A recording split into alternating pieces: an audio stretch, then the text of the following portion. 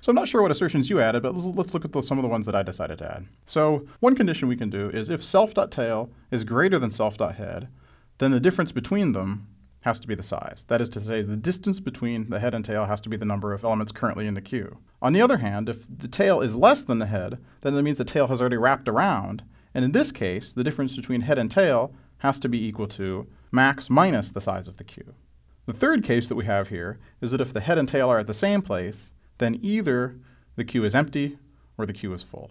So let's go ahead and run this on debuggy code and see what happens. So we violated an assertion, and better yet, we violated an assertion in the checkrep function. So that's good. So what this means is, by violating an assertion in a checkrep function, we caught the bug, we terminate the program, and we can debug the code using sort of localized debugging inside this data structure. We don't have to do some huge tracking down of where the bad values came from.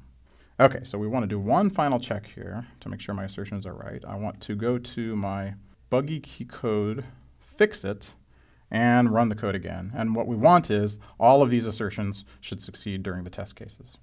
Okay, good. So that was the case.